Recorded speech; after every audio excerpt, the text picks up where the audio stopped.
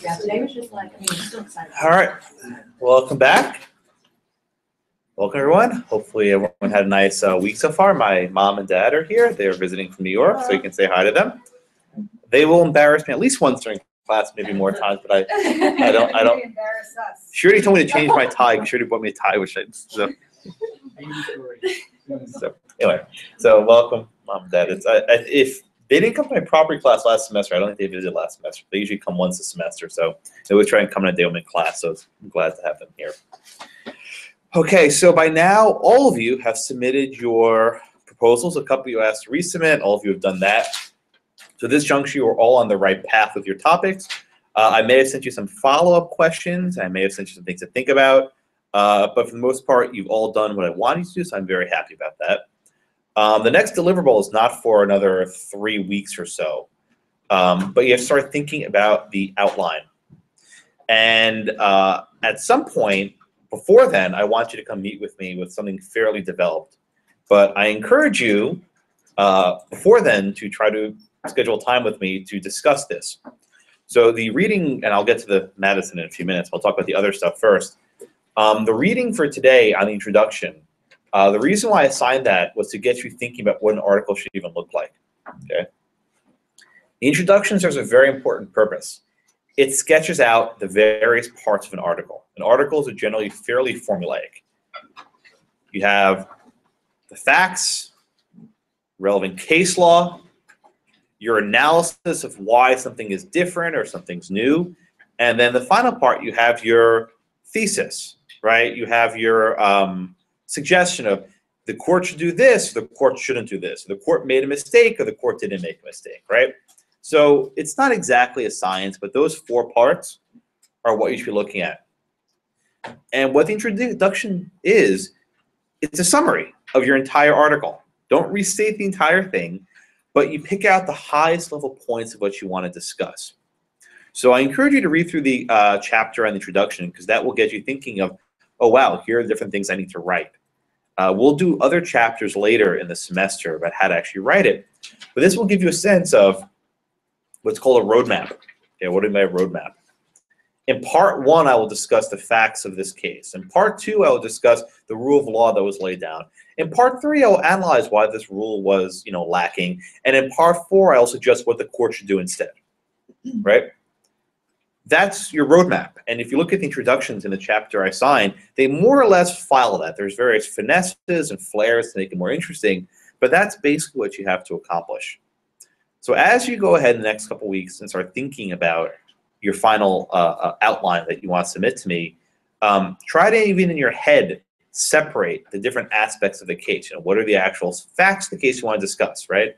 You're not going to copy the entire facts section of the Supreme Court decision because it's like 30 pages long. So maybe pick out the most relevant facts, what you want to write about.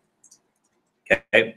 What's the rule you want to write about? Well, you don't need to write about every aspect of the case, but focus on the stuff that's relevant to your topic. And it's a very difficult aspect of figuring out what you want to write about. Also, you're not limited just to the decision itself. You can look at outside sources. There are these things called law reviews, right? There are these journals where students and professors write things about cases. We'll talk about this more later, but I encourage you to research on Westlaw or Lexis different law review articles written on your case. It's very likely that someone wrote an analysis that will give you an idea. It's even more likely that someone already wrote the analysis you want to do, but that's not necessarily a problem for this class. But they'll get different insights from different professors. This might come as a surprise to you, but we do things other than teach. We're also expected to write articles, which you may see not much value in, but at least now when you have to write a paper for a class, they'll be very valuable. Okay? And the final part of the paper, which I want you to think about, is what's your thesis? What are you trying to change? What are you trying to recommend differently should be done? And this is the most difficult topic. And a lot of you said in your proposal, I don't know what my thesis is. And that's fine. Okay? Is there seats? Yeah. Are we good? Yeah. We have a packed house today. Okay? So think about what is your prescription, what it is that you're trying to change. And this is going to be the hardest part because you've never done something like this before, right? You're not telling a court you need to affirm or reverse lower court, right? You're not telling a judge summary judgment should be granted because of these 4 factors, which is what your legal writing memos are. Here, you're actually trying to criticize the decision, say what they should have done instead, or how they should do it differently. All right. So as you set yourself up for this research, try to stay organized. If you like paper, definitely print out the actual decision itself, highlight it, mark it up. If you're like me and you don't like paper, PDFs are fine, and you can annotate PDFs, but keep yourself organized. And as you're leading up to the outline, keep like a list of bullets in your notes somewhere saying, oh, here are the different points I want to discuss. And you'll find as you work on this list of bullets, you start organizing and say, oh, this point should come here, and here's the flow. And before you know it, you have something approaching an outline. So don't, the week before this is due, sit down and say, all right, here's my outline, right? This should be an organic process that you work on continuously between now and whatever March, I can't remember the date, March 8th or so, March 9th, I can't remember the exact date. Okay? All right. And again, email me. We'll set up a time to discuss because I don't want you to scramble. A couple of you scramble a little bit and your topics weren't done by Sunday, or they were submitted but not fully developed. So this one's going to be a lot harder. You're not writing a paragraph. You're actually mapping out your entire paper. So meet with me sooner rather than later, okay? Any questions? Okay. All right, so today, we're going to shift to a different aspect of the separation of powers. So in our last class, our last couple classes, we've been discussing the balance between Congress and the executive. Between Congress and the executive, right? What happens when the president tries to assert power and Congress says no? What happens when the president tries to assert power and the Congress says, sure, why not? In both these situations, it's a tricky problem because either the executive's doing it anyway, even though Congress says no, or the executive is doing it with Congress's blessing. And the Supreme Court's taken different approaches to this. In some cases, they said, well, if Congress acquiesces to this practice, then who are we to say that this is unconstitutional? And other situations, like Youngstown, the court said, even if Congress is, kind of going along with it, not really, it's for the courts to invalidate these actions. So it's a different dynamic, though, when we shift from between Congress and the executive to federalism, which is between the states and the federal government, right? It's a very different dynamic because rather than having one body in the Congress and one body in the Senate, you now have 50 states. And each state has its own governor, has its own legislature, has its own courts, and more importantly, has its own policy interests. You have some states that were agricultural, time of the revolution. So you had some agricultural states. You had states that were in industrial states. You had states that were into navigation and trade. You had some states that were Baptist. You had some states that were Episcopalian. You had different states with different interests toward money. You had slave states. You had free states. You have all of these states with different people and different interests. How, right? How is it possible for our Constitution to put all these people together and make it work? How is this possible? This is a lesson we learned from Federalist number 10 by Madison. And I've read this one more times than I can count. And every time I read it, I'm like, wow, there's some really good stuff in there. I'm not exaggerating when I'm saying this is probably the most important piece of American political science ever written. Whether it's accurate today or not, we can argue about that. But at its time, it's probably the most important document in American history that has ever been written with respect to understanding our system of government. All right. So we start from a premise, right? And I'll start to go around. Kelsey, my fellow Johnstonian, where my parents visited once and only once, and that was it. they couldn't come back. It was bad. Kelsey, what's a faction? A faction. Not a fraction. A faction. As in, like. How does Madison design a faction?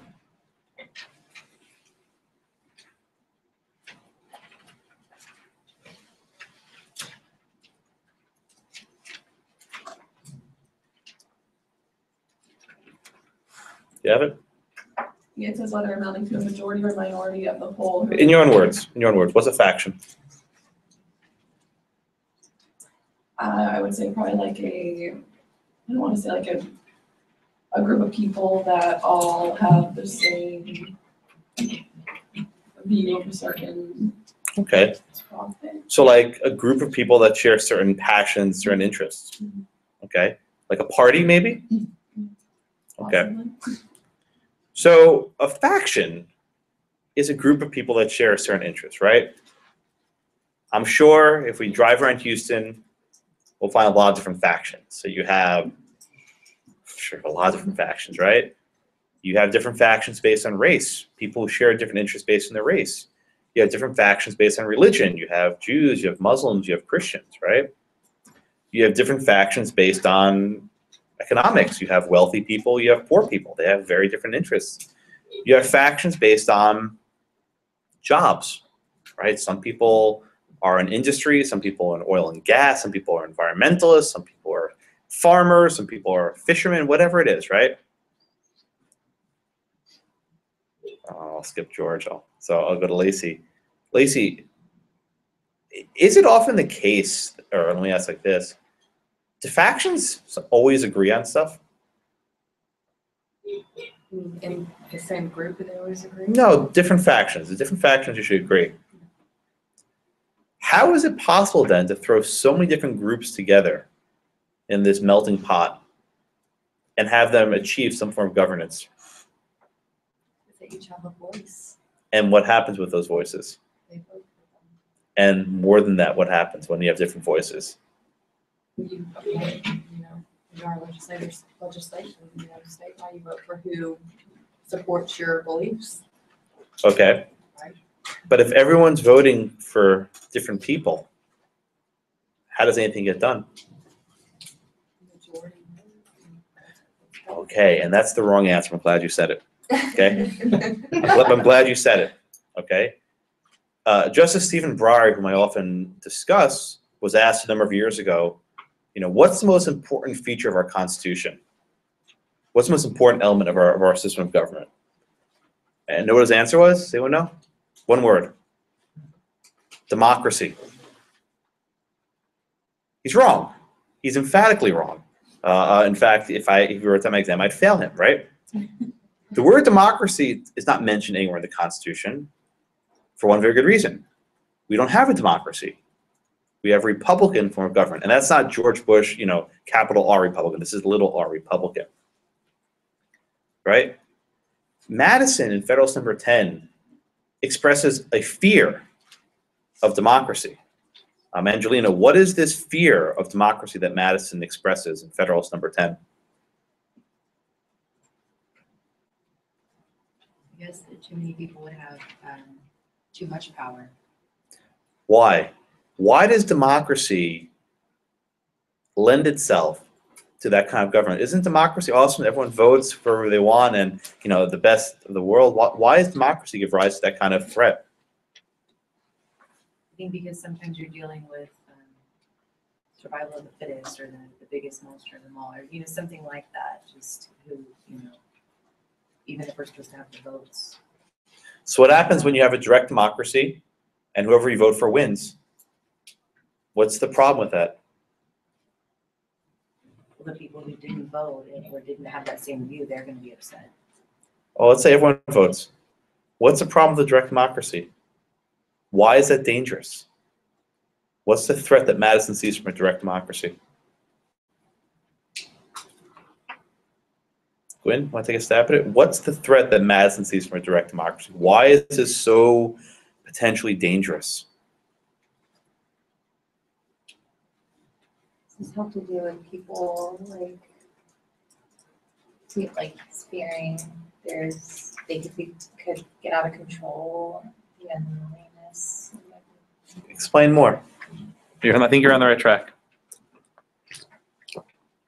There's no safeguards in place when everyone votes and that person wins. And What's mob rule mean, Gwen? What's mob rule? it's like there's a mob and they all want one thing and they'll take over anyone else. And once there's a mob, what's there to stop them? Nothing. I mean, Okay. really nothing. If there's a mob. So what's interesting is that we're often taught in school, quite incorrectly, that democracy is excellent, right? We're taught that we should all have a vote, and if everyone votes, it's fine. But that by itself is not enough.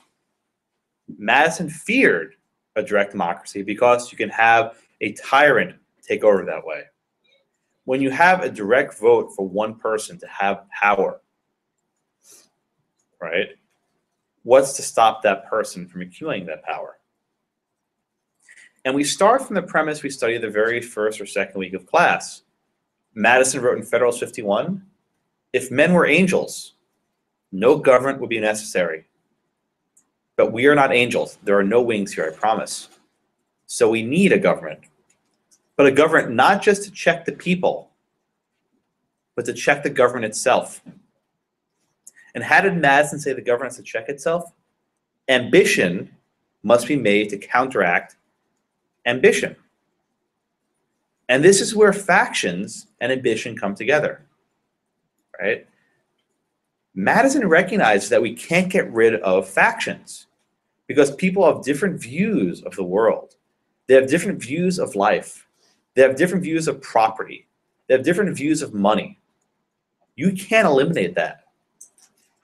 The only hope and the way to minimize the problem of factions is to let them check themselves, is to place one faction against another faction and let them fight it out. And if they fight it out, hopefully neither one can become a tyrant. When you have always people fighting against each other, it's very hard to claim all the power because everyone's grabbing for this and grabbing for that. That's part of the game. But more importantly, when you have this faction fighting over policy, something will come out of it. And that will be what we might call a compromise or a consensus. And this is theoretical. We're not necessarily discussing what actually happens. I'm trying to have you understand how Madison's theories operated. Right?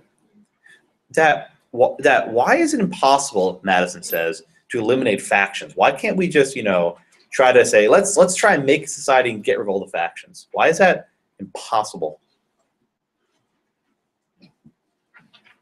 It is impossible because in order to try to get rid of faction, either go to the extreme of prohibit everything or give them everything that they want. And either extreme is bad. Very good. Can you give me an example of a society where they tried to eliminate factions? Can you think of one? Iran. Iran, right? Can you have North Korea? Can you have dissent in North Korea? Can people disagree in North Korea? Everyone worships the dear leader, right? Kim Jong-un. Anyone see The Interview? Excellent movie. It was a patriotic act to go see it. Anyway, but yeah, God bless America. So, I mean, Dad, you raise a fair point, right? North Korea attempts to eliminate factions. How do they do that? By centralizing, take away everyone want or need into one centralized location. That's right. And I don't know if you ever consider this, but propaganda, right? You have a state like North Korea. The reason why they issue propaganda is not because they like making those cartoons of Kim Jong-un, like, painting rainbows in the sky, whatever, right? It's to make everyone think alike. This is what Madison addresses. The only way to eliminate factions is if everyone thinks the same thing, right? Propaganda is attempting to force everyone to think alike, okay? And what Madison writes, though, is that this is a very dangerous proposition. He makes this beautiful analogy. He says, air is to fire, right, as factions is to liberty, right? We need air to breathe, but air can create these dangerous fires that can kill people, right? Same way, we need liberty, but in order for that liberty to preserve, you need factions.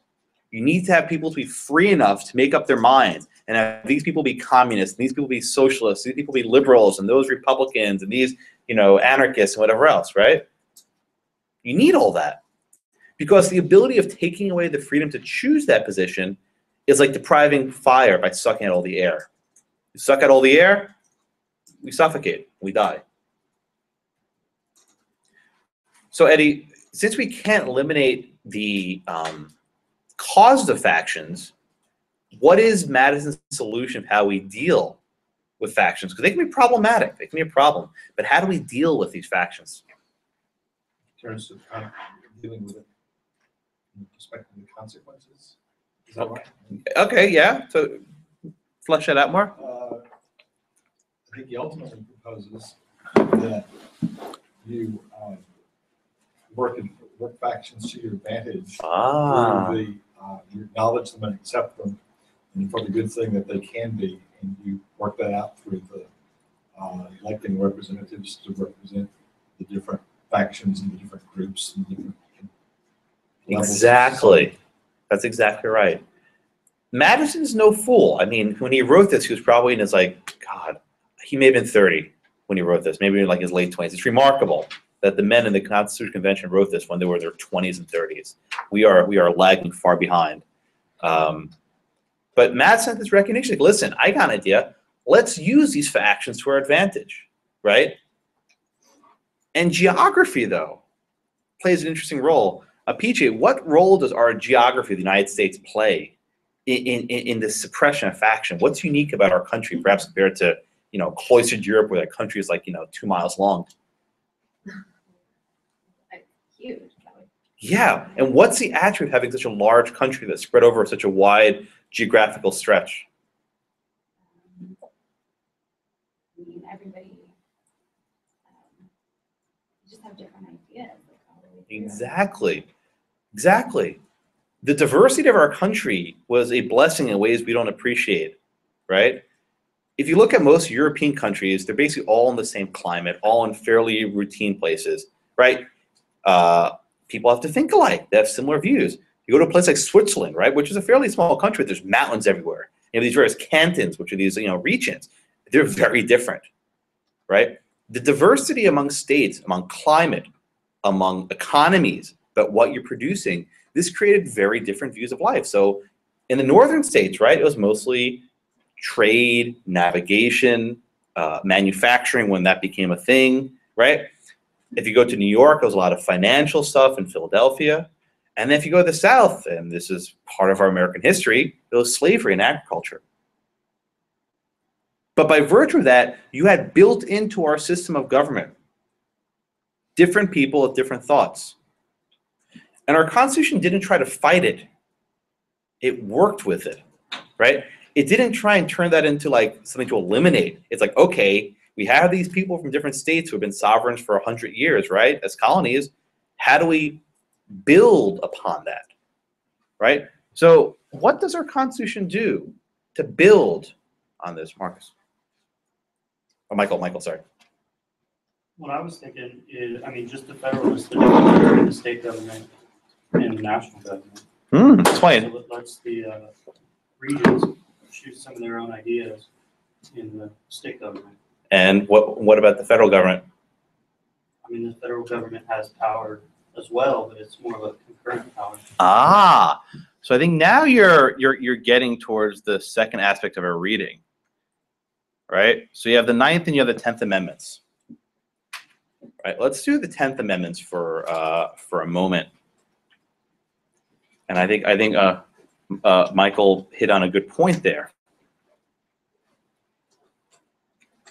The framers understood that there are certain things that are best done on a local basis, and there are certain things that are best done on a national basis. By dividing up the powers, right, they're able to effectively distinguish what's local and what's national. So if you will turn for a second, and I don't know if you ever actually studied this section, Article 1, Section 10 on page 26. My mom read it earlier, so I won't ask her to read it again, right? But Article 1, Section 10 on page 26. This provision of the Constitution is somewhat unique, because virtually the entire Constitution is saying Congress can do this, Congress can't do that, the president does this, the president does that. Section 10 says to the states, you can't do something. There are very few limitations on the states in the original Constitution, but almost all of them, not virtually, but almost all of them appear in this section. And what are some of the things that the states are not allowed to do? They can't enter into treaties, right? They can't declare war. They can't tax foreign imports, right? They can't engage in various compacts with other states, right? Zach, why do you think these are the types of things that Congress, that the Constitution says states can't do? What describes, I list only a handful, but what's describing these? How would you describe them? I would say it's to preserve this being a union of states and not like a union of nations. Mhm. That the states are actually sovereign and they're not actually acting on their own accord as if they were a separate nation. So Exactly, right? Almost all the things I mentioned have to do with foreign policy, right? Declaring war, entering treaties, making compacts and various agreements.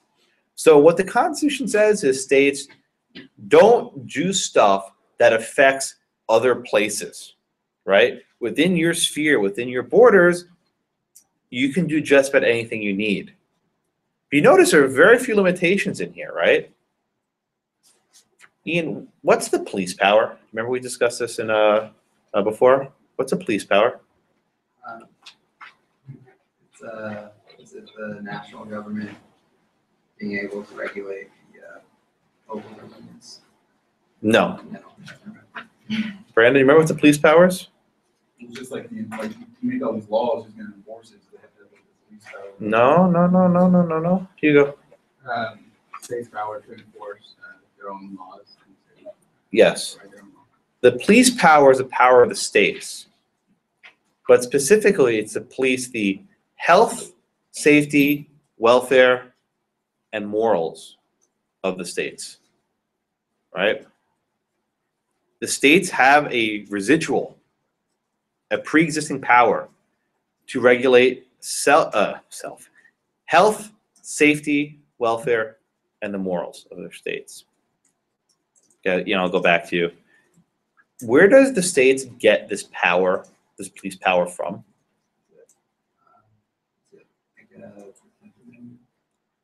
Did this power exist before the 10th Amendment was ratified?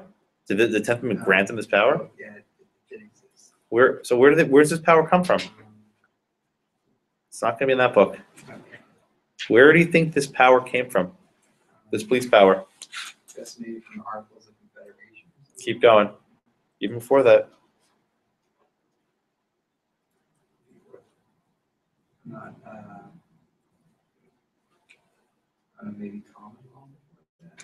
Brandon, what do you think? Where did this police power come from? Where did the states obtain this residual power to protect the health, safety, welfare of their citizens?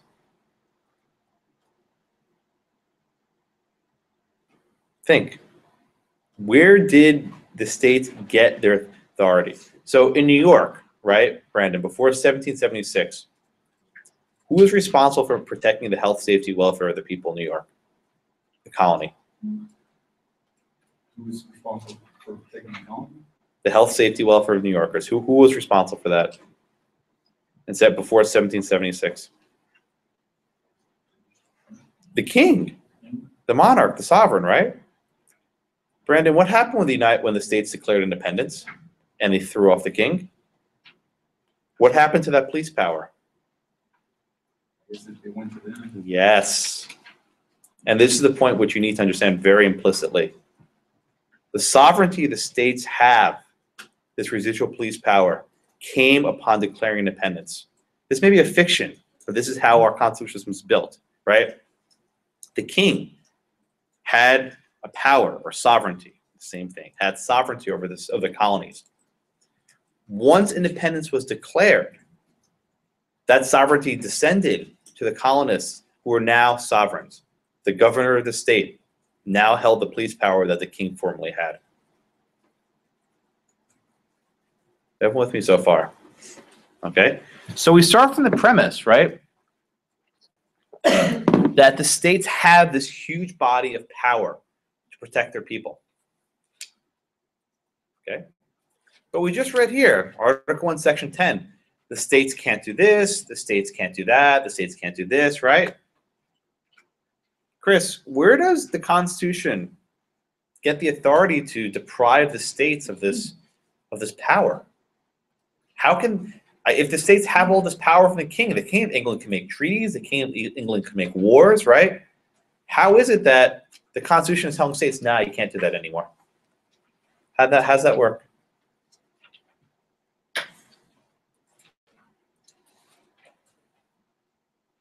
Well, I would say either supremacy clause or at least the specific acts, Article 1 enabling Congress to do. Where does Article 1 get authority from?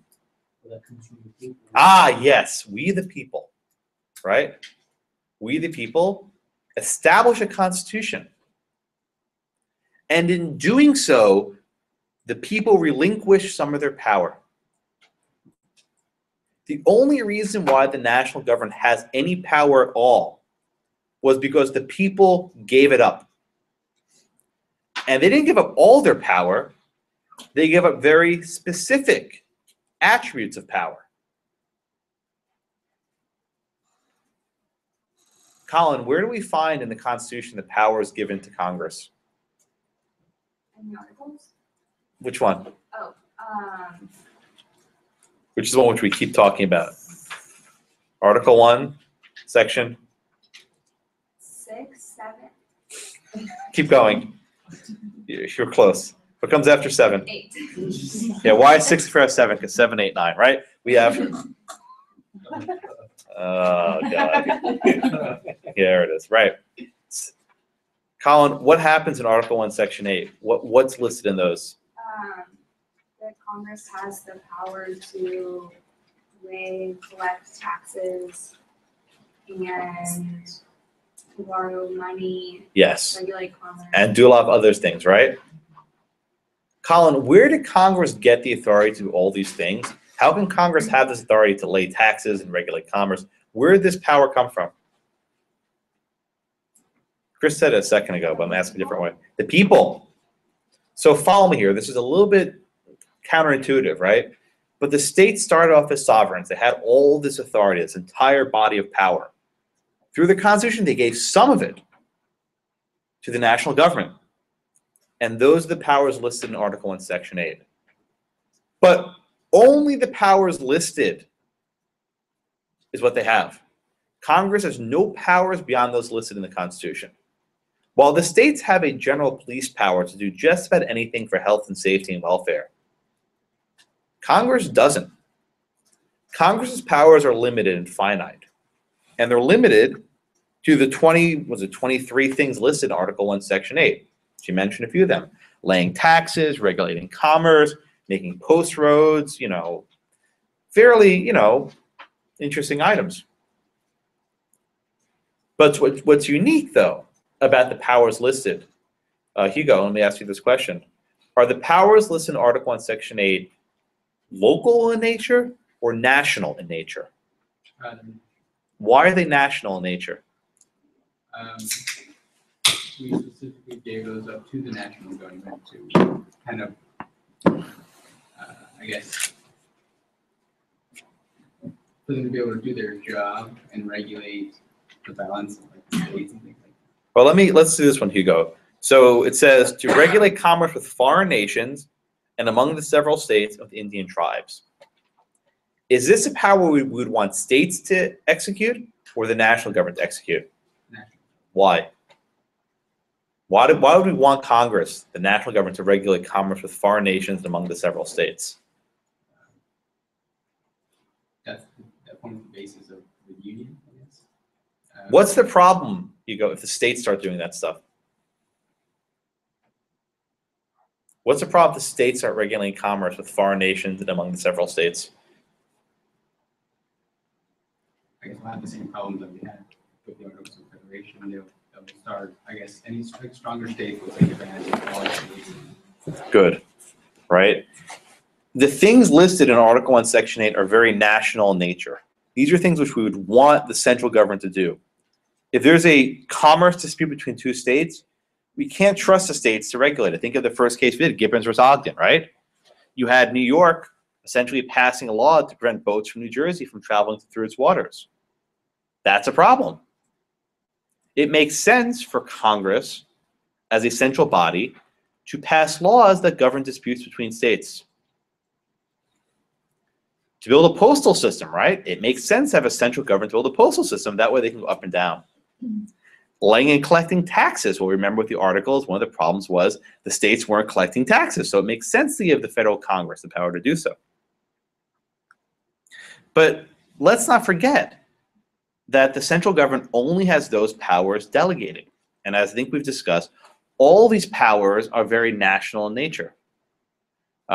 Jason, is there any kind of police power for the federal government? Does the police power have the ability, does the federal government have the power to regulate health and safety laws in the Constitution? In the Constitution. Why not? Let's take an easy one. Let's say we're in Houston, we have a building code, right? The building has to have fire escapes and has to have exits and fire extinguishers, right? Is that something the state could enact, Jason? Yes. What if the Congress said, you know what, we think the states are not doing a good job with fire codes, let's make our own? Could Congress do that? Then they can do that. How?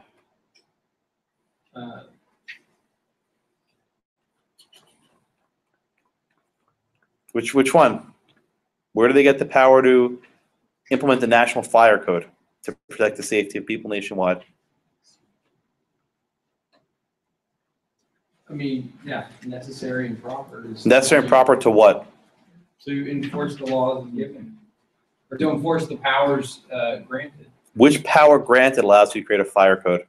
That's a great question. See, Jason's being a smart ass, and he's not answering my question. The answer is Commerce Clause, right? And everyone knows that. Today, the answer is Commerce Clause, and we'll get to that in a few moments. But under the Constitution as it's written, and this is not a disputed point, Congress did not have a police power over local issues. They couldn't issue a fire code or a labor code or a wage law or whatever else.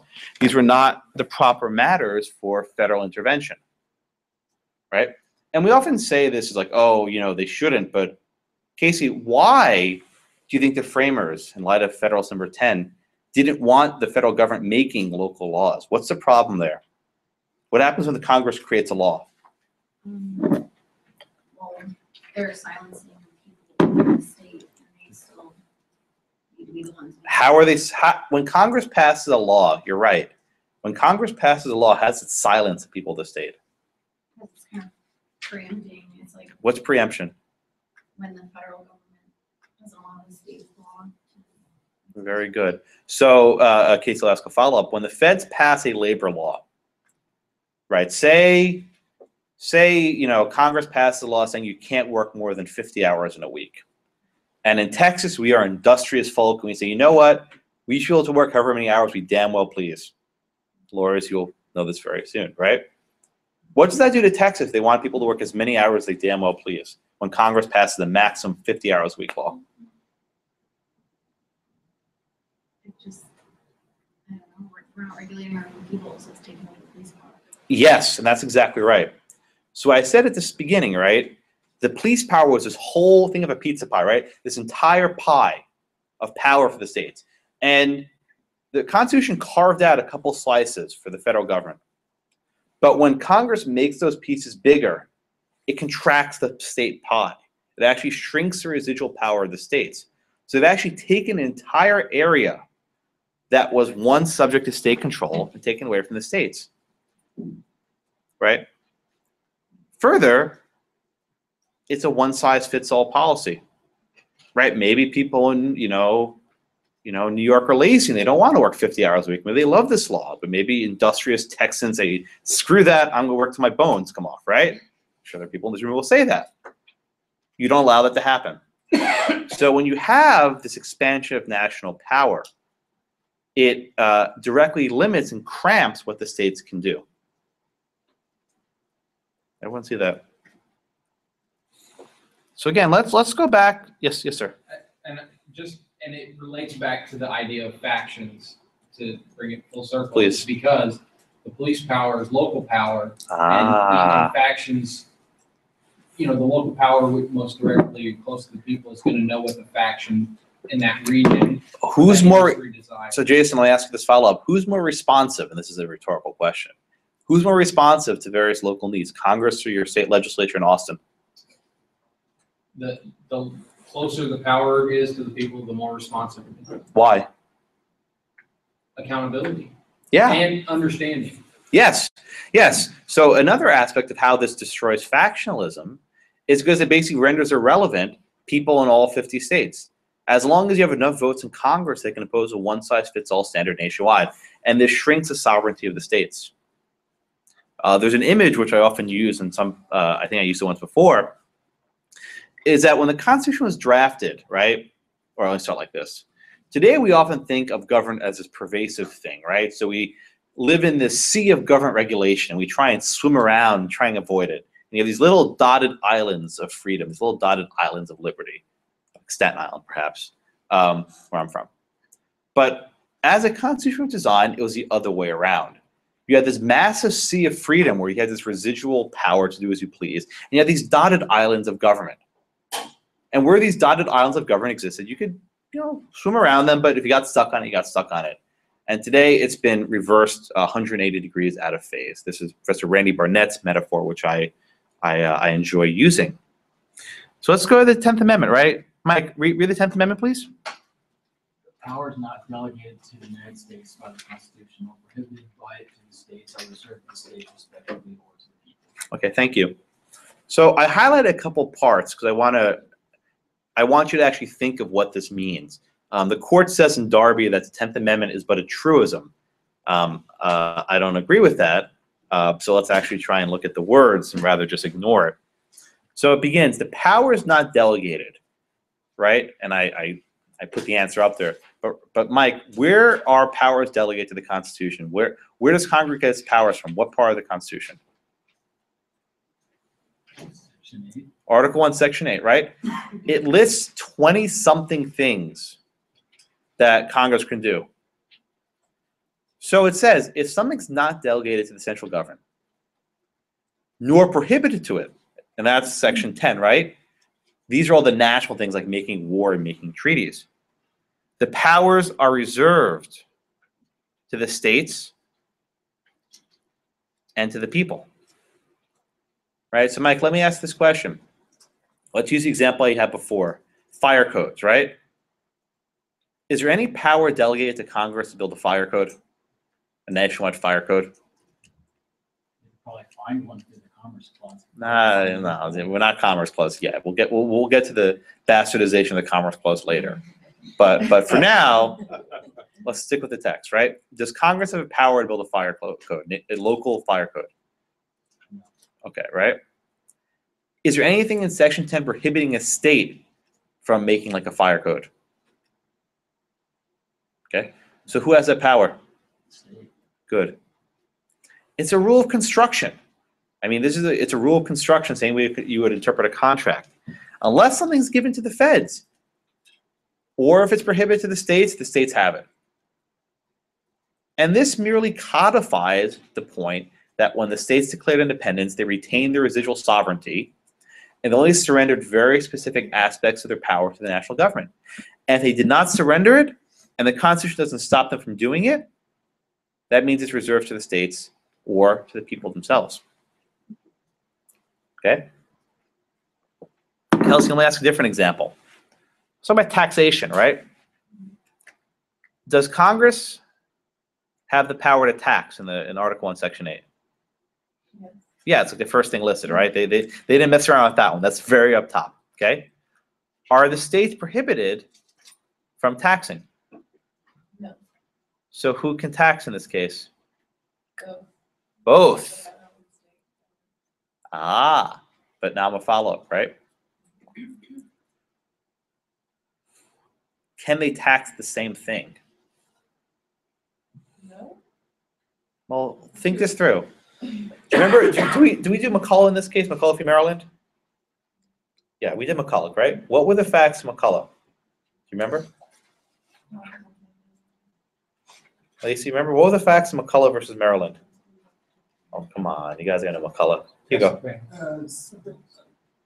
Yeah, Kelsey? Oh, no, Dad, go for it. Yeah. Maryland want to attack the US bank. Okay, exactly. Oh, yeah.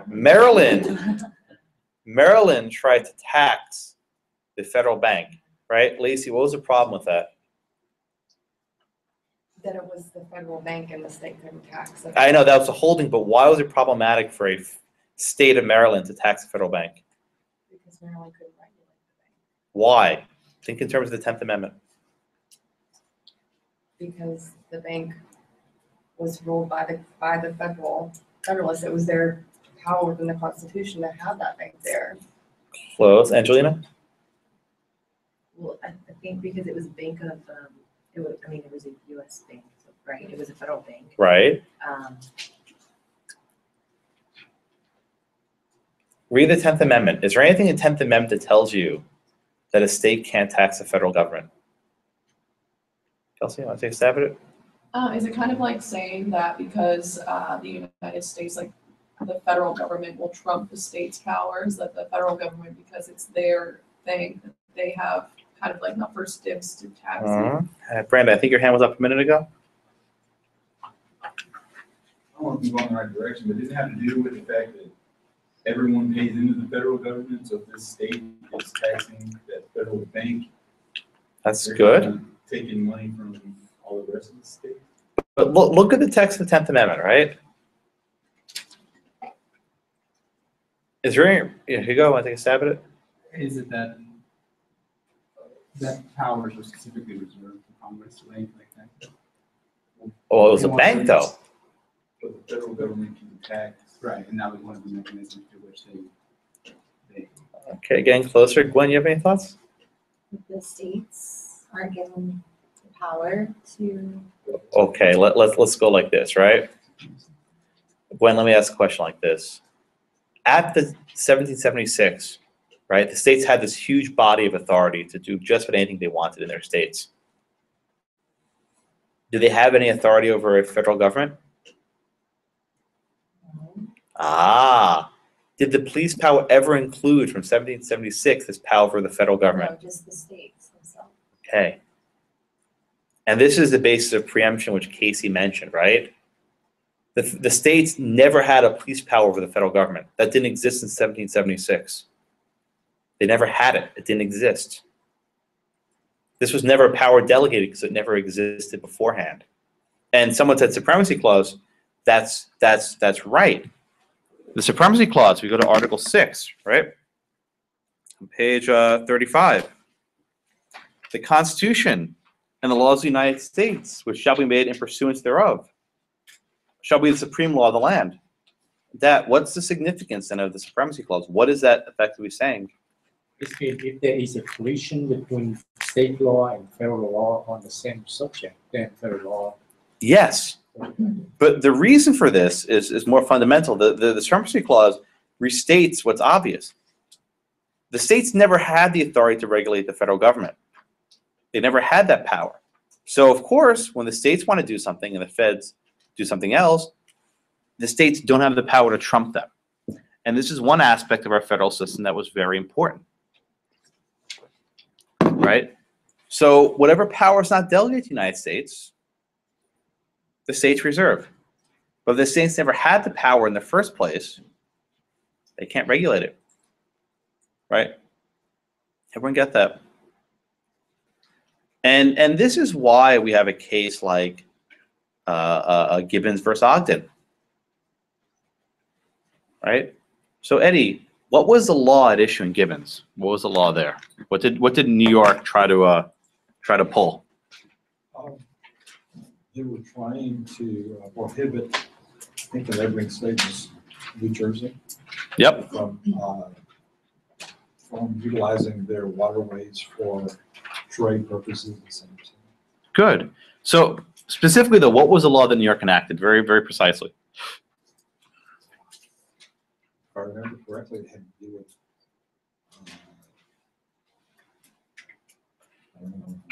I think I'm mixing it up. That's right. PJ? They gave, wasn't it, New York gave a certain guy the authority to license. Yes, they gave him a monopoly. That's exactly right. So basically, New York gave this one guy a monopoly, saying, okay, there's this new invention called the steamboat. You know, it's all the rage, right? It's the coolest new thing. Full of hot air, if you ask me. But you have, they gave one guy a monopoly, saying you are the only one who's allowed to bring a steamboat into New York Harbor. Okay, so then you got a guy from Jersey, of course, had other ideas because he's from New Jersey. He's like, screw that. I'm going to pump my fist and pull into New York Harbor from Elizabeth, right? People are laughing at what I'm talking about. The problem was a New York court issued an injunction saying that you are not allowed to pull into New York Harbor. Okay. Michael, was there actually in this case any conflict between state and federal law? Is there actually any conflict? Congress had some sort of act licensing ships. Ah, good. But did this law decide where ships could travel or not? No, not that. So is there actually any conflict between federal and state law? I think you answered it right. What's the actual answer? Not really. So why did John Marshall seem to think there was one?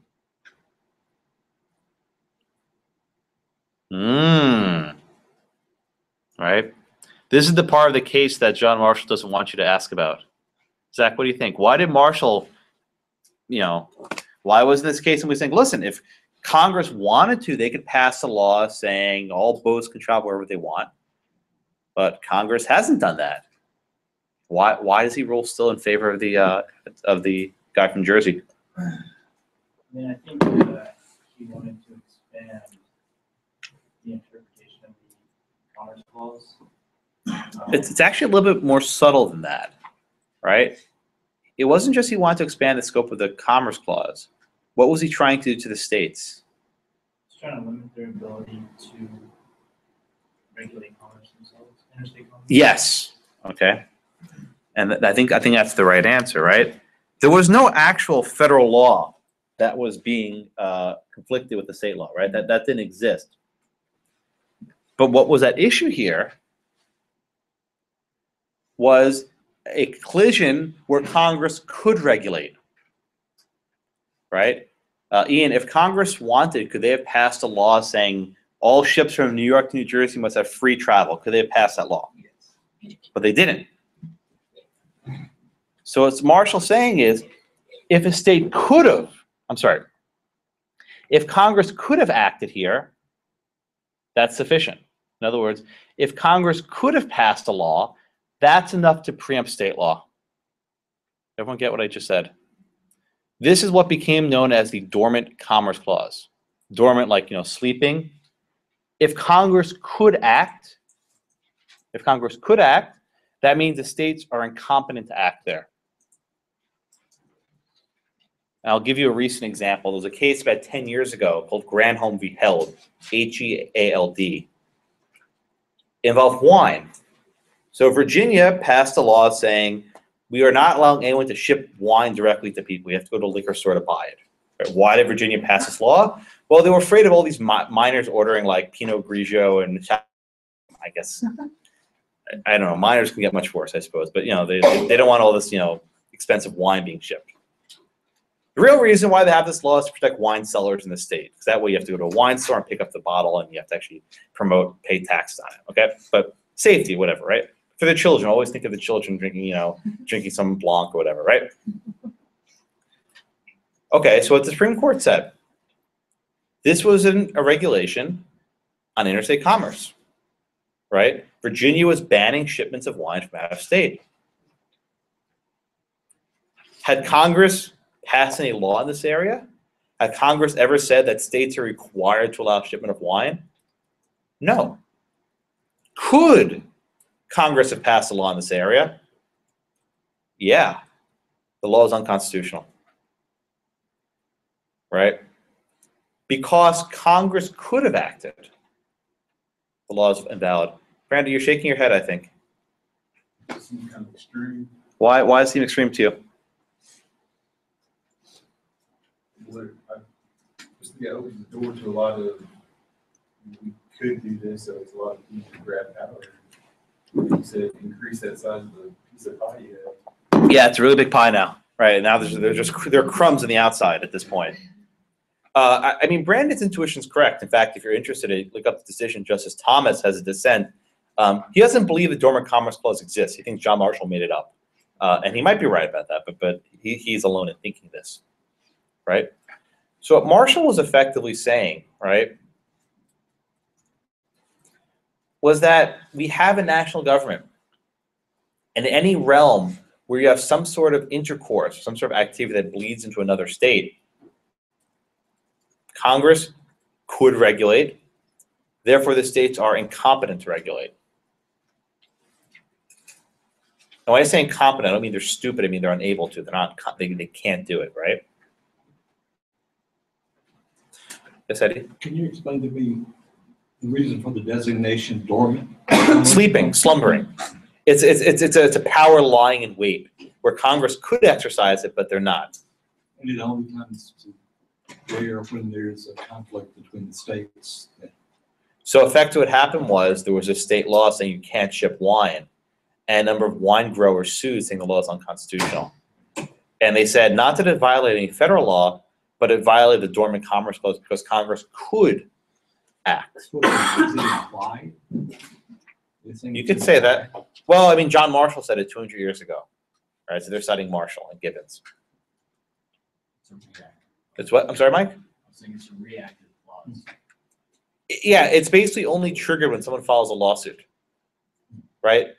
There's no law in the books, right? They're not saying that this Virginia statute conflicts with the Federal Wine Growers Act or something like that. They're saying if Congress wanted to, they could pass a National Wine Growers Act, but they haven't, but let's sue on it anyway. It's an odd doctrine, and I think Brandon had a fair point when he said it makes the pie a lot bigger because it severely shrinks what a state can do to protect themselves. Let me give you another example that my students this morning asked about, marijuana, okay? The state of Colorado has legalized pot, as if people in Boulder needed anything else to smoke. Now they can do it legally, right? And those Boulders literally stoned. There it is, right? Anyway, so what happened? The border states, basically Nebraska and Oklahoma, or it's Nebraska and Kansas, can't remember. But anyway, the border states, Colorado, are complaining because all the people on the border are driving across with pot. In other words, if you live in the border of Colorado, you hop across the border and you buy. Same with fireworks, right? Everyone knows you always, if you ever go like on the, if you know the Pennsylvania Turnpike, right in the Ohio border, you have the firework place, right? She knows. So, right, in Texas you buy your own fireworks, doesn't matter. But in New York you can't buy fireworks. You basically drive right to the Pennsylvania border, you drive across the border, you buy your fireworks, you come home. So Colorado is selling all this dope, right? And the state's saying you're basically sending all this marijuana into our states. What happened? It actually happened that Oklahoma and Kansas have sued Colorado in the Supreme Court's original jurisdiction, claiming that selling a marijuana is a nuisance, a common law nuisance of sending across state lines. The lawsuit is kind of ridiculous. But if you think about what's actually happening there, right? Why is Colorado able to sell those drugs with impunity? The federal government, the Justice Department, is not enforcing drug laws. In a normal universe where the Take Care Clause means what it says, people will be prosecuted for buying marijuana. But the administration decided that we're not going to enforce this law because of states' rights. See, it's actually one of these weird oddities that where the Department of Justice has discovered states' rights is to allow states to decriminalize marijuana. That's about it. Jason? And it happened at the exact same time in which the Justice Department also, when you have like the driver's license case where they argued the exact opposite, where there is a federal rule, so they said the state, that's dormant commerce because they couldn't manage it, and so Arizona doesn't have the power to do it. So what Jason's talking about is a 2012 decision called Arizona versus United States, SB 1070, if you will. This was the stop and show your papers law. So Arizona said, listen, the feds aren't enforcing immigration laws, we want to help. So in other words, if we pull someone over and we have suspicion they're not here legally, we can ask for their papers and detain them so long as necessary to find out if they're here legally. And if they're not here legally, we hand them over to the feds, right? The Justice Department, There was an existing program for them to send the paperwork. it was to fair. the It could have been 20, 30 minutes, but it was taking some time, right? So rather than saying, oh, thanks for your help, guys, the Justice Department sued, saying that this violates federal law, violates the Supremacy Clause, because they're interfering with federal law enforcement. And the Supreme Court agreed, right? The states can't do stuff which ostensibly helps the feds because it gets in their way. marijuana law, opposite of the federal law. Is that wrong? No, it doesn't. Yeah, the marijuana one's really tricky. We discussed the take care clause last week. I think there's a very colorful argument there's a violation of the take care clause by failing to enforce drug laws. But you see, what's interesting is we're not just talking about people who have possession. Those states have legalized marijuana businesses to actually sell this dope. What if that business wants to open up a bank account or invest? Dad, what happens if they want? My dad's in the business. Why won't they allow it? Because that law could change. You know, There's been no law though. It's an executive policy. So effectively, imagine if Bank of America starts giving bank accounts to all these marijuana dispensaries, and then 2016, President Ted Cruz comes and says, "Oh, just kidding, guys. I'm going to indict all of you for dealing with illegal drugs. You're all handcuffs. Go." So no business is stupid enough to break the law. Stoners don't care. They'll do whatever, right? But businesses are smarter than that. They're not going to risk running a statute of limitations for a federal felony. So you have this. But it also makes it a cash business, which the state doesn't. Which is have. very dangerous. It's very hard for the state to enforce its taxing powers.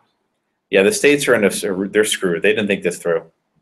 As Cheech and Chong would say, it's up in smoke. So I don't like marijuana jokes. Okay. All right. So that's the issue. That's one of the issues in Gibbons, right? The other issue is, what does commerce mean? Who was I up to? I forgot. I think I called you, Brandon. Chris, how does Marshall define commerce? I'm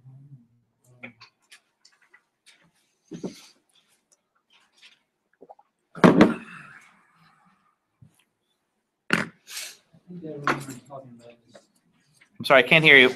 He had a broad definition of commerce, I think. Okay. Talking about, I think, about exchange trade and ideas. Okay, so does he limit it to actually trade? How do we know he doesn't limit it to trade? What were the actual facts of this case? What was going on? What was on those steamboats? What do you think was being transported from New York to New Jersey?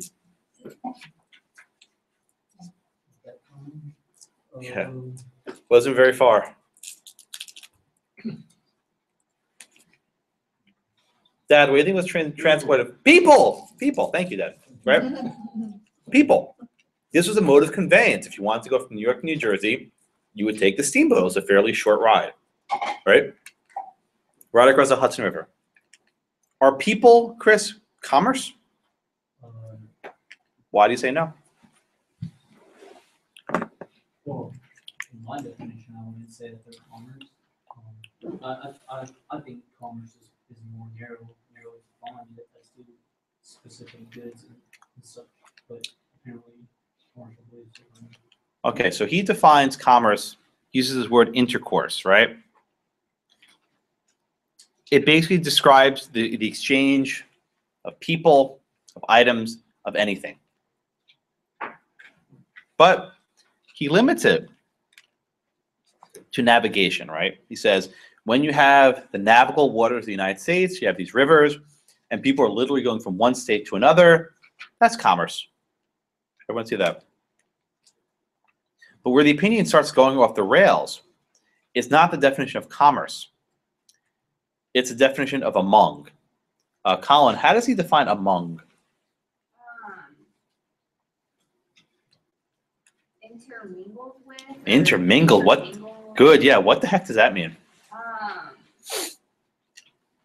Instead of being, I guess, as opposed to.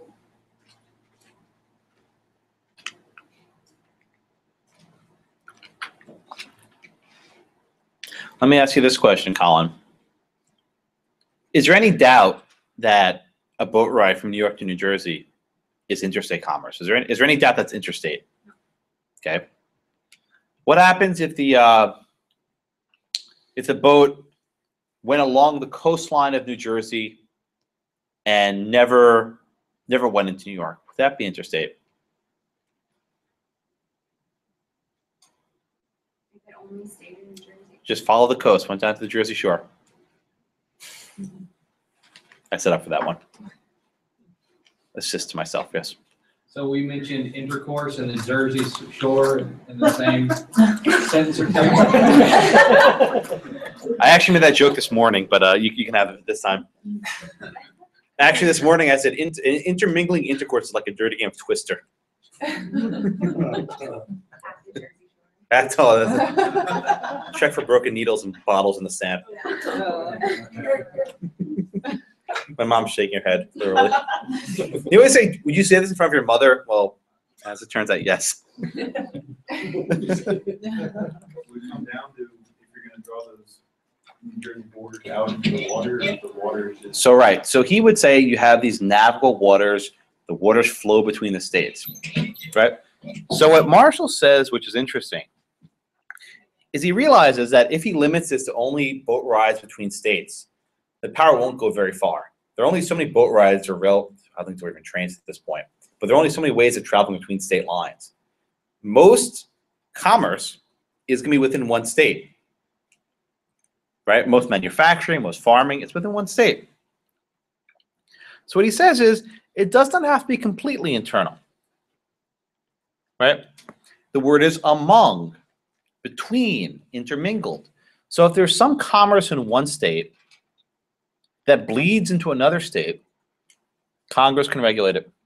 So it doesn't mean that it's necessarily with people from different states or intermingling in different states. Even if you slightly go across the border or travel in some way, it still makes an impact. I mean, that's the argument Marshall makes, right? Marshall defines commerce fairly broadly, and he defines among fairly broadly. So anything that might have some sort of connection with a different state, Marshall would find that it's appropriate. Okay, everyone get the general gist. Now, what's interesting, though, and again, there was no law by Congress attempting to regulate commerce. Congress didn't actually attempt to regulate commerce until the turn of the 20th century, 1880s, 1890s, right? Remarkably, we went over 130 years in this country without Congress trying to regulate local economic matters.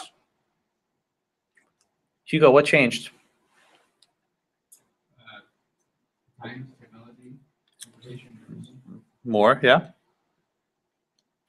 What changed?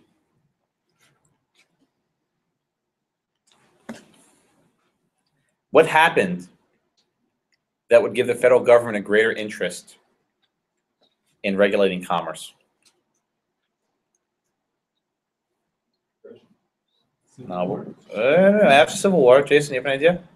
Industrial Revolution. Very good. What happened with the Industrial Revolution? Just the size, scope, and scale of industry, increased exponentially, which made commerce in between interchange in between the states much more common and regular. All right, Jason, let me ask you this follow-up question. Were the states particularly eager to put limits in the Industrial Revolution? Some of them were, depending on their local economies. What's the other ones? They of course wanted to increase it. Yeah, think of Texas back in the day. Once you drill for oil, you won't say the word environmentalism, right?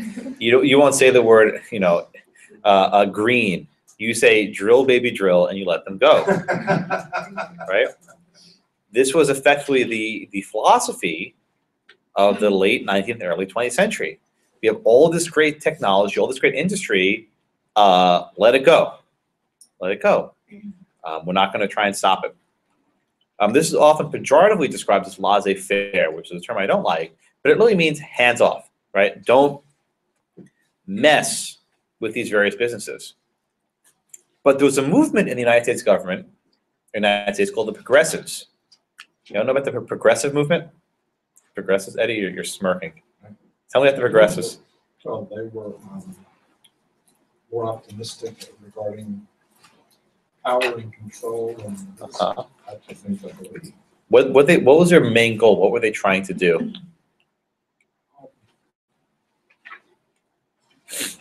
I want to say control, but it wasn't. Oh, that's exactly right. Don't be nice. You're right. Progressives, as today, they want control, right? They want to control the industry. They want to control the economy. And their motives perhaps were good. They were probably socialist, but we'll put that aside for the moment. Their goals were we want to help people, right? We want to have, minimum wage laws. Under society. We want to have maximum hour laws. We want to have laws protecting child labor. We want to have law protecting women in the workplace. We want to use the arm of the state to, like Jason said, make a better society. Whether it's actually better or worse, we can argue with that later. I don't think it is, but they were trying to do various things to improve society and achieve more equitable working conditions. Okay, we can debate the merits, but that's not very important right now.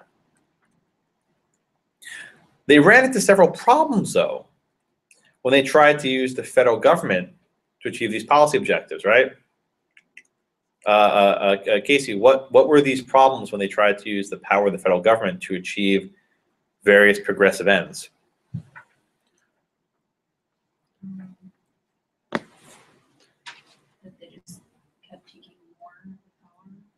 Well, what happens when Congress tried passing various progressive laws? What were the cases discussed in the late 18 and early 1900s? There was a series of cases. Well, we'll get to the details in a moment, but what constitutional power, Casey, gives Congress the ability to regulate safety laws, health laws, hour laws? Was that the right answer in the 1880s? Did Gibbons v. Ogden, which again was probably the only Commerce Clause press in the books for 75 years, right? Or about 60 years. Did Gibbons v. Ogden justify these economic rules? Well, what did the Supreme Court think at first?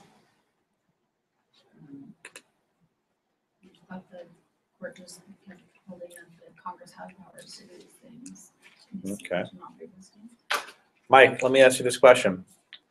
Under Gibbons, right, even under Marshall's broad definition of Gibbons, would a person working in one state and drawing a salary in one state have been interstate commerce, or as we said, intermingled intercourse, as we say in Jersey? Person working in one state making some product, would his wages be commerce under Marshall's definition? In one state, not traveling around? Never leaves the state, never leaves the county. No, Why not? because it's inside the state, it's not involved in interstate commerce. Okay, so here's the situation, right? Even under Marshall's very, very broad definition of interstate commerce, you still need some intercourse that has some effect in a foreign state. Yeah, you do. If you are a worker sitting in a farm and you are plowing in one state and you never even leave the county, even under Gibbons, you're out of luck. You can't regulate that person, right? Kelsey, who's the only power that can regulate that farmer sitting in a county plowing? That state. And what happens if the state decides not to enact certain progressive laws? That the federal government are trying to put in place? Yeah. Well, that's if the states are not interested in passing those laws. I mean, I guess the government could cut off like funding or something. Oh, they're kind of screwed. There wasn't much funding back then. That's true. So, yeah. So because progressives, as Eddie said, like to control things, they said, you know what? We can't have this with all 50 states making different rules. They're not progressive enough. We need a one-size-fits-all standard to make sure that everyone behaves like we want them to. They tried, and they passed a series of laws.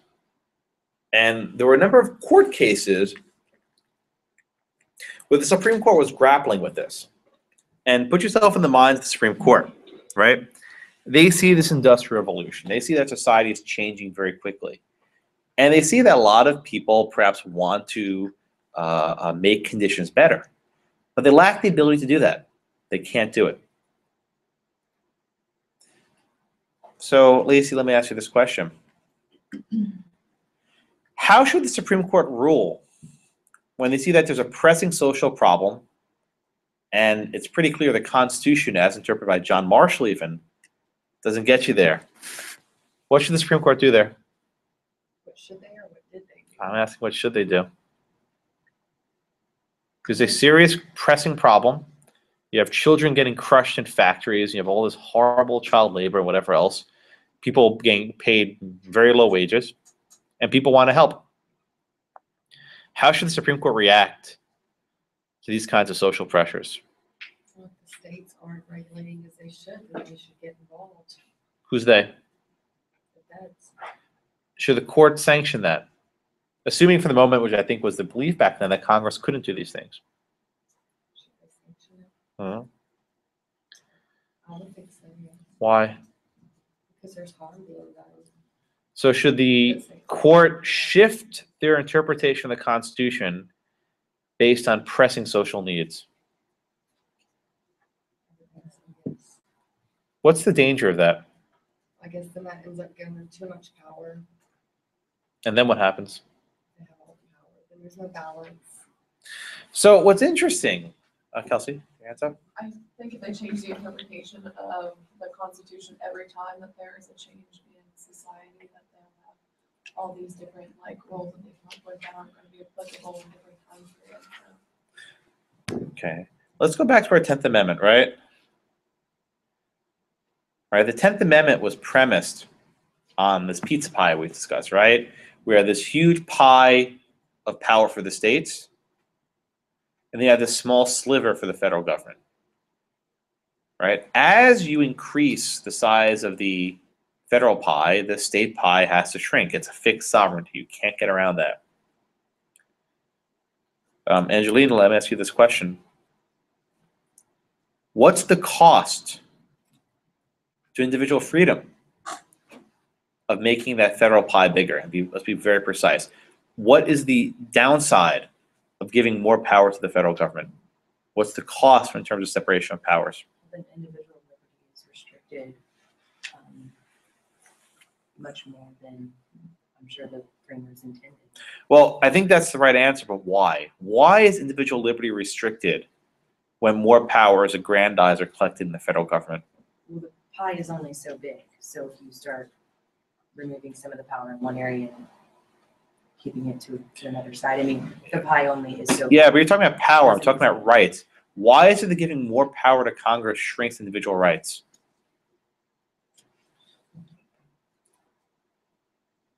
I think at least one person's writing the paper on this topic. Okay. Gwen, why is it that when more power, and you can think back to Federalist 10, when more power is concentrated in a single government, the federal government, and taken away from the states, why does that negatively impact individual liberty? Well, it takes rights away, or a portion of rights away from people. Well, it takes away power from the people. Eliminating those factions that were. Yes. Yes. Federalist 10, what did James Madison say? Right? He said the way to prevent tyranny is to have all these different factions fighting against each other. And our system was structured that you have all these various factions. You have factions at the state level, you have factions at the federal government, you have factions in this and that, and all these people can fight.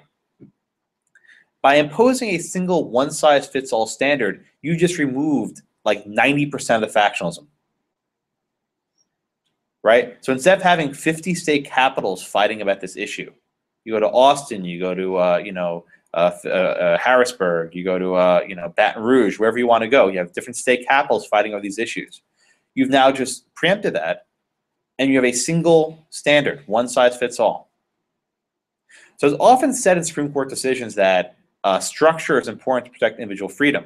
But most people don't actually understand what that means. They don't even get why. And I think to answer the question of why structure protects freedom, you need to go back to Madison in Federalist number 10. That the reason why we have these separation of powers It's not because they're nice, not because we like states. It's because they serve a really good purpose of promoting freedom, because you have more people fighting each other, and that way there's less government. Okay? Now, I'm not saying this is an ideal form of government, but this is how Madison had described, and I think it's a fairly good suggestion of how our Constitution was originally designed. But the question I posed to Lacey a minute ago is an important one. Societies change, right? Our agrarian agricultural society in the 18th century was worlds away. Look out, you have a window, right? Look out your window. You have these tall buildings. You have workers running around. We have convention centers. We have, light rail, if anyone actually rides it, right? You have all these different things. What do we do, Dad? What do we do when we have this philosophy from Madison about having all this factionalism, having these states and this and that, and then we have these very important pressing societal needs where, it might make sense to have a single nationwide standard for building codes or a single nationwide standard for labor, right? How do we deal with these circumstances?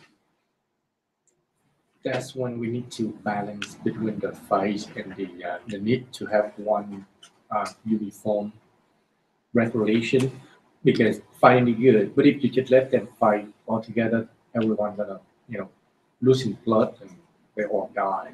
Well, short of everyone dying, let me ask you this question a different way, Dad. I don't want anyone to die. So short of everyone dying, what do we do when our Constitution becomes outmoded? When it no longer fits the circumstances of the day? What happens? What should happen then? And the question I asked to Lacey was, should the judges just let the language be distorted beyond meaning? No, because the Constitution has the ability to be amended.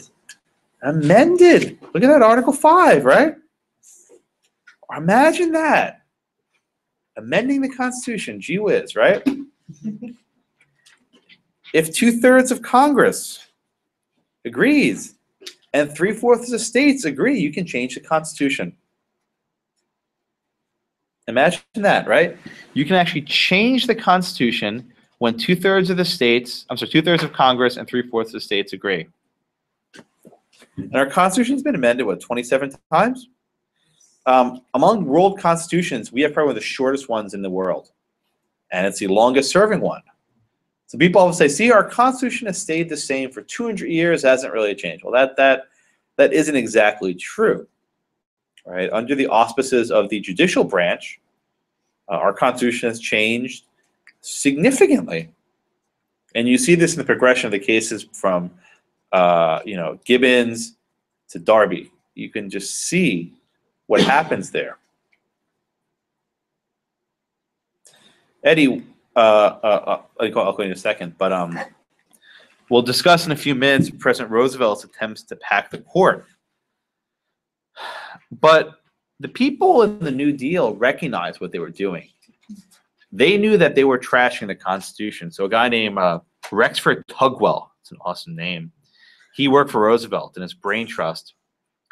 And he said, quote, our New Deal policies require a, quote, tortured interpretation of a document intended to prevent them. A tortured interpretation of a document intended to prevent them. So the people in the New Deal recognized what they're doing. They weren't idiots. Right? They weren't stupid.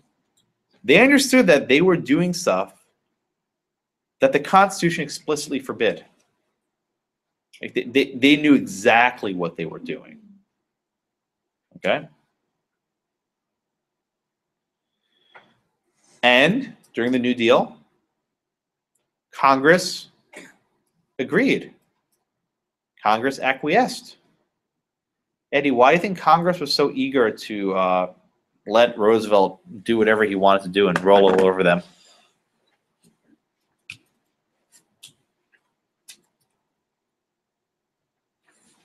I'm wondering if it's because it was a different vision to me. Explain more. The federal level, they have more of a collectivist group concern as opposed to the local which was more concerned with individual issues. And I'm not sure I answered. Well, let me steer you a different way. What was going on in the United States during the New Deal before the war? And what was FDR's approach to handling the Depression? Very strong intervention. Federal intervention, right? Federal government, yes.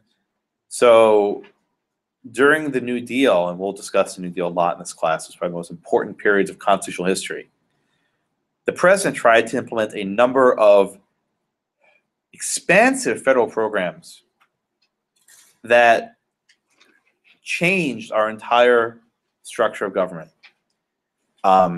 He argued that if we don't do this, our country will go deep into a depression. I should give you an economics lesson. Believe it or not, the New Deal programs worsened the Great Depression. They prolonged it. The United States would have recovered much faster had he not redistributed all that money and did all these stupid programs that didn't accomplish much. Lots of bridges were built, whatever, but he actually prolonged the Great Depression. So FDR just rolled over everyone. But we're not going to judge the wisdom of his programs. That's not what we're here for. What Roosevelt said was, if we don't do this, something very bad will happen. And for some time, the Supreme Court pushed back against Roosevelt. So we have this dynamic over and over again. The president wants to amass power, and the Congress is not willing to fight him for it. Right? PJ, what happens in this case again and again where the president's trying to shift more power to himself and the Congress isn't willing to vote against it, that the Congress is willingly giving away this power? What happens then? They just let him do what he wants. Yeah. They let him exercise powers that are not his. What happens there?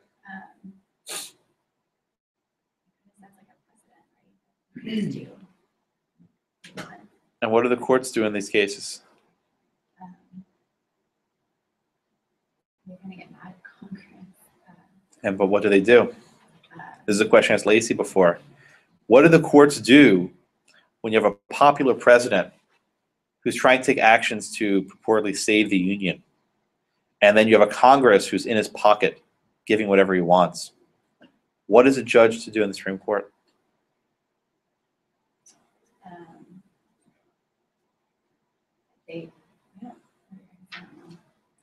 Mike, what do you think? What's a judge to do in those cases?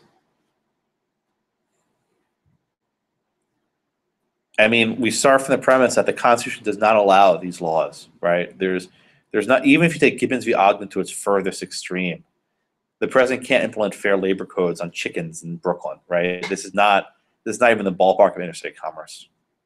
What do you do as a judge at that point? Declare it unconstitutional. And what happens when the judges of the Supreme Court in the 1930s were declaring various aspects of the New Deal unconstitutional? How did our dear leader respond? What did Roosevelt, Mike? He proposed a deal where he would get 15 justices, possibly. It's called the court packing scheme. It's the switch in time, not Stitch. He said, all right, you know what, justices? You're not ruling the way I want. I'm going to replace you. There's nothing in this Constitution says there are 9 in the Supreme Court. That's nowhere written. It could be more. So he said, you know what? You have all these old men. Anyone over 70, I get to replace. Add 5 new justices. Give me a permanent majority. Michael, is there anything stopping you from doing that?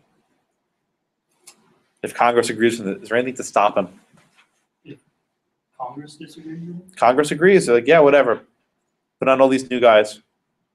I don't think so. Nothing to stop them. So Zach, again, if you're a judge in the Supreme Court and you learn that the president is threatening to effectively replace you by putting on 5 of his stooges, and these are going to be sycophants. I mean, ultimately Roosevelt appointed, I think, 9 justices to the Supreme Court over his tenure, right? What do you do if you're a judge in the Supreme Court? Well, I mean, it seems like you either take path that Congress is taking and acquiesce, or What do you do? I'm talking to you. Personally, I would lose my job. Why? What would you actually do? Anything that's brought to the docket and litigated in front, I would think you interpret the Constitution in a way that it's meant to be interpreted. And it seems like although Congress is going along with this, they're placing kind of a false hope. Here you go. I think you raised your hand. Nothing? Well- You deny? You don't think you ever hear it? You deny? You retire. Well, that'd be. Pension to the house. Well, let me tell you a funny story about pensions. So there's a guy named Willis Van de Vant, James McReynolds. He was an SOB, right? He was a huge anti-Semite. He would not even sit in the same room as Louis Brandeis. He wouldn't even look at him, right? He was a justice of the court. He hated Jews, hated blacks, hated everyone. He was actually considering retiring when Roosevelt came into office. But Roosevelt, in a terribly boneheaded move, cut the pensions of the justices. And they said, screw this, not retiring. Because they threatened to cut his pension, McReynolds stayed on and voted against Roosevelt for years. If they just left his pension in place, we would have never had a court packing scheme. I'm not joking. It's history. But let me ask this question to you, Ian. What would the cost of democracy have been if FDR went through with this court packing scheme? I think PJ said, what precedent would that have set for the future? Right, it would have, I guess, obliterated the system of checks and balances that the Constitution set forth. By doing that, it would give them all the power to be executive. And what would a future president do if any branch ever got in his way? Well, you could have done like a King of England thing and said, bye-bye. So you're faced with a choice, right? You're damned if you do and you're damned if you don't. You can either sacrifice the Commerce Clause, give in, and say, all right, go ahead and regulate the entire country.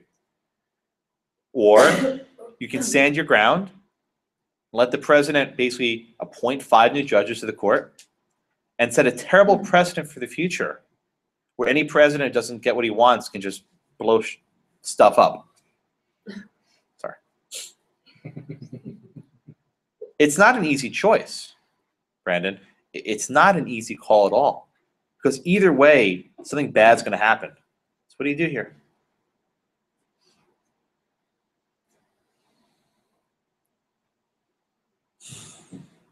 Sort of taking your pension to the house. That was mentioned You take your pension to the house, he replaces you with another sycophant. And it's easy.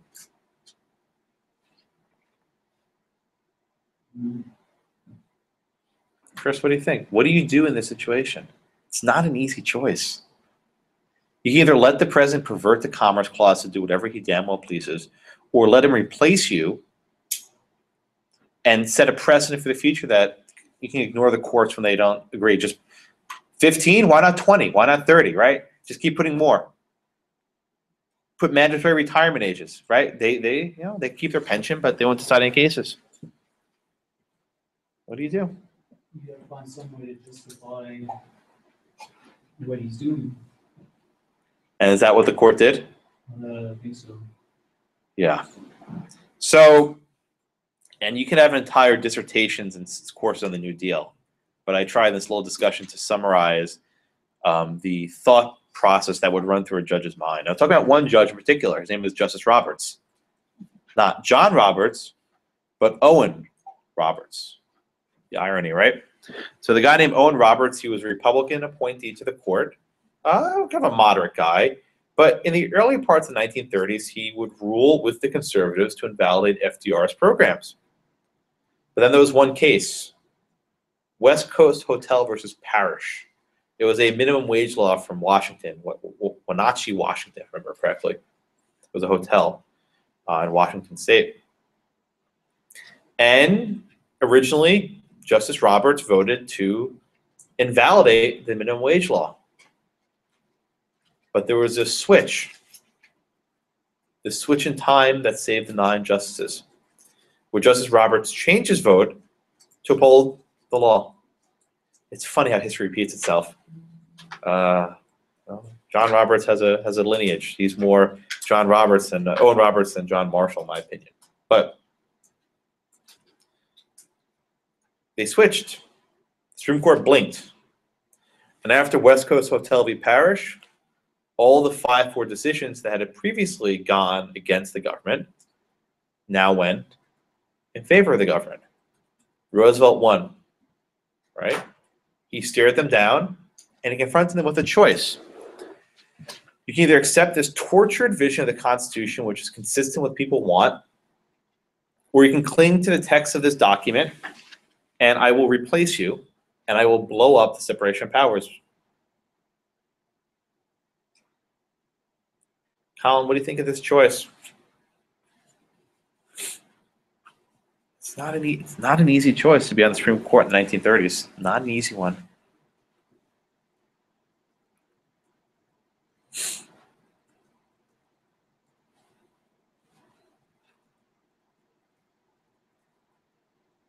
I mean, if you take that, if you were to take what happened then and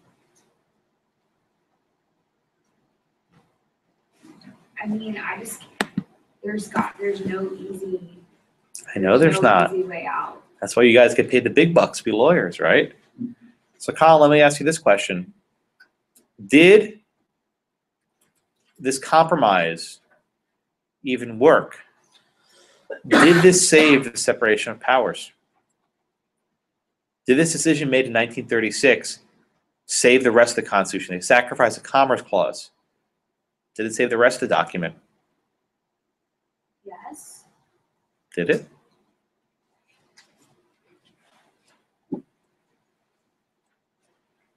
The separation of powers that Madison discusses, are those in place today? And what did the New Deal do to those?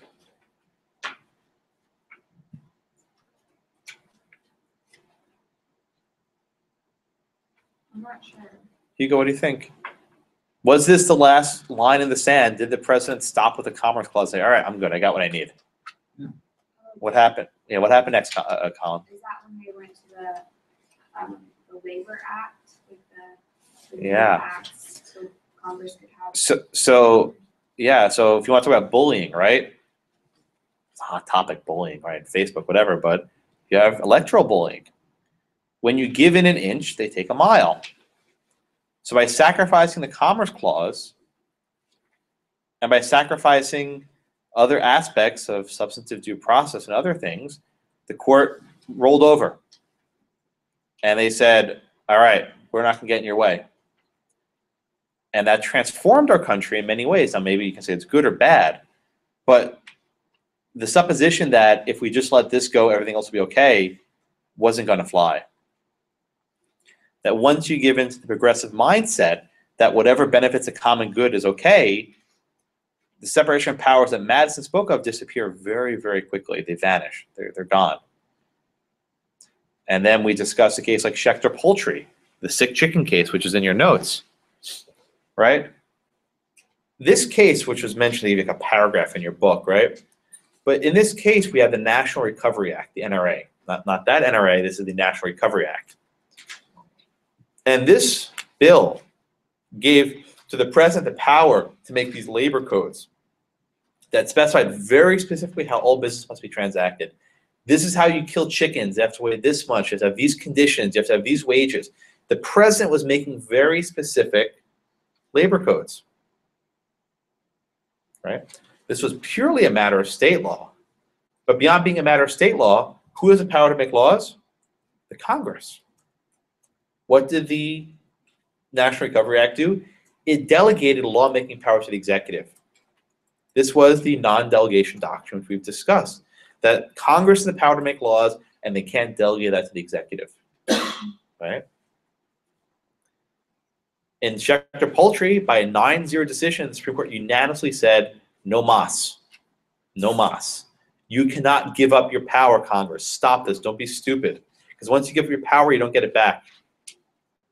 After the New Deal, in various cases, the Supreme Court basically reversed that. They never reversed Schechter Poultry. They basically ignored it. And they said, yeah, if the Congress wants to give up their power to the executive to make laws, go for it. That brings us to where we are today. We effectively have an administrative state that can make laws, and Congress wants nothing to do with it. It's easier for them. So the difficult decisions made during the New Deal set the tone and the stage for the remainder of the 20th century. And it allowed our government to flourish and grow as it is here, right? But it, at the same time, diminished the sovereignty of the states, and if you believe James Madison, ultimately the individual liberty of the people. Okay? Any questions on the Commerce Clause? No? Okay. In our remaining few minutes, let's talk about the Ninth Amendment for a second, which is something which most common law books ignore, but the simple reason is it doesn't really mean anything anymore. But let's talk about this for a second. When the framers were in the Constitutional Convention in 1787, one of the big debates was whether we need a Bill of Rights. Okay. Jason, do you know why some of the framers were opposed to having a Bill of Rights? Because they were specifically afraid that enumerating certain rights would be seen as denying others, or seen that the others did not, in fact, exist when they did. Very good. So look at the Bill of Rights, right? Oh, by the way, I think I blew your minds right like this, but Casey, does the Constitution confer any rights on people? See if you remember this answer. What does it do? It just separates the powers. What does the Bill of Rights do? Does it confer any rights on people? Yeah. Read the First Amendment. Go. It's on page 42, 43. Just start reading the First Amendment. Congress shall make no law respecting the establishment of religion or prohibiting free exercise thereof. You can stop there. Okay. So what right is protected by the sentence you just read? How would we describe that right? Well, kind of ensuring our freedoms. Freedom of expression, speech. Religion, right? Casey, is there anything in what you just read that says the people have the right to free religion? The people have the right to free speech. Is that listed anywhere in what you just read? No, just the Congress won't make a law. Yes. Okay. This is an important nuance that people don't understand, and actually your book made the mistake. Your book writes that the Bill of Rights confers rights on people. I sent a note to my friend who's an editor saying, please change that because it's wrong. I did. We're friends, but I email them all correction stuff because there's some typos, right? No, they appreciate them because it's easier for me to find than them, right? Bray, he's one I know. He's a cool guy. There are no rights conferred in the Bill of Rights. That's why I don't even like the phrase Bill of Rights. It's a bad phrase. What the Constitution and the first 8 amendments do is they place limits on the power of the government to infringe these rights. It says, look, Congress shall make no law respecting established religion. Okay, so Congress can't do this. The right to keep and bear arms shall not be infringed, right? So you have this, can't infringe the right to bear arms. Mike, let me ask you a tricky question. If the first 8 amendments don't confer rights on people, where do these rights come from? Oh. We said this, and Casey was correct. There's nowhere in the Constitution that says you have the right to free speech. All it says is Congress can't limit your free speech. So I asked the question, where in the Constitution is there, or where is anywhere that people have the right to free speech? Where do we get this from as people? I would say it's implied. Implied from what? State sovereignty. Well, we said that the powers of the states are from the sovereignty. When they declared independence, whatever powers were from the King of England transferred to the states. We're not talking about powers here, we're talking about rights. Where do these rights and liberties come from, Mike? God. God. What do you think, Kelsey? Where do these rights come from? Well, Maybe like, I want to say assume, but I think they took the language of the Constitution and maybe just assumed the opposite. Since they can't limit it, maybe. Hugo, what's your hands up? This might be silly, but the residual liberties of the key. They have the residual. Interesting. And what were these, you may know the answer to this, what were the various liberties that Englishmen held? Englishmen. Oh, King had to do whatever he wants. What were the liberties that Englishmen held?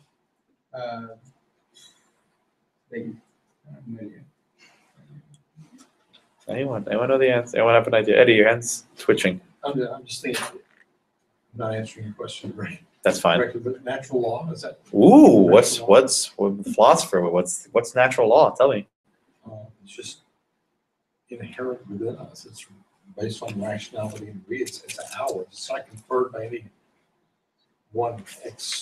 any organization or government. It's just inherent to the human condition. Inherent. What does inherent mean? Locke would say it was bestowed upon us, I think, by our creator. Ooh, where have you seen this language for rights from creator? Where have we seen this before? You're on the right track. Religion. Turn to page 9. The Declaration of Independence. What does it say? Page 9, second paragraph. Go ahead and go for it. Read it. Endowed by their creator with certain unalienable rights. Look at that, huh? Eddie's saying inherent. Kelsey said assumed. Jefferson said self-evident. Right? From the very beginning of our Constitution, we had this notion that there were certain rights. These rights are from our Creator. God, day, whoever that is, we have these rights. Maybe they come from the English Bill of Rights or common law rights. Maybe they're from God. Maybe they're from who knows where. But we have this body of rights. And these rights are unalienable, meaning they cannot be infringed. And what are these? Life, liberty, and the pursuit of happiness. So the framers of the Constitution viewed liberty in a very different way that's often assumed today. People often say that, we have these rights from the government, right? If you go read any constitution from Europe, it'll be hundreds of pages long, saying you have the right to health care, you have the right to, health insurance, you have the right to food, you have the right to clothing, you have the right to education, all these what we might call positive rights. The government has to give you stuff. Our Constitution just defines rights negatively. Government can't do this to you. You can do stuff on your own. And this was fairly unique in the world at the time and especially today. So let's go back to the 9th Amendment, right? The enumeration of the Constitution of certain rights. BOR is Bill of Rights, in case you didn't figure that out, right? So just because certain rights are mentioned in the Bill of Rights, that should not be construed to disparage other rights retained by the people. This is a rule of construction. So you studied in contracts expressio unius, right? So if I list in the agreement, you have the free speech, you have freedom of the press, you have freedom of religion, and freedom of, guns, whatever, right? Someone come and say, well, you have these 5 rights, that's all you have, you're done. You have no other rights. You only have the rights listed. So in order to avoid that presumption, James Madison, who was instrumental in writing the 9th Amendment, said, wait a minute, guys, you have far more rights than those listed in this little document. Just because we aren't listing something doesn't mean it doesn't exist. The rights retained by the people, that the people as inherent, self-inalienable, whatever word you want to use, by virtue of birth, they have these rights. And the government cannot infringe those. Everyone get that general gist? Okay, the general issue is fine. Now, Lacey, let me ask you this question. What are the rights retained by the people? What are the scope of these rights? Define them. What are they? Give me examples. What we are capable of doing, breathing. Give me an example. Eating. Okay. What about abortion? Oh, could the state infringe on abortion? Can the state ban abortion? Some people say yes, some people say no. Is that a natural right? Sodomy. Could the state ban sodomy? Saying it's immoral. It's a person's body, they have a right to do with what they want to with their body. So can the state criminalize drugs? Well, if you do drugs, you run the risk of hurting somebody else, so yes. Prostitution. Assisted suicide. What if someone's very ill and you want to help them commit suicide? Could the state criminalize that? You go. I think your hand was up. So the problem, which is not, Jason, yes? No, it's okay, go ahead. So the problem with the Ninth Amendment, and I'm not saying this is necessarily correct, is that judges often say, we don't know what these rights are. At least in the Bill of Rights, they're listed. We can say, okay, so you have speech, you have religion, but you don't know what the rights are. So Robert Bork, who was famously appointed to the Supreme Court, and then he never made it through because he was blocked by Ted Kennedy, among others, said about the Ninth Amendment, it's like an ink blot. As if the framers were writing at the amendment and they spilled some ink on the Ninth Amendment, and I don't know what's underneath that ink blot. How can I, as a judge, invalidate laws of a state based on an ink blot? That's what Robert Bork says.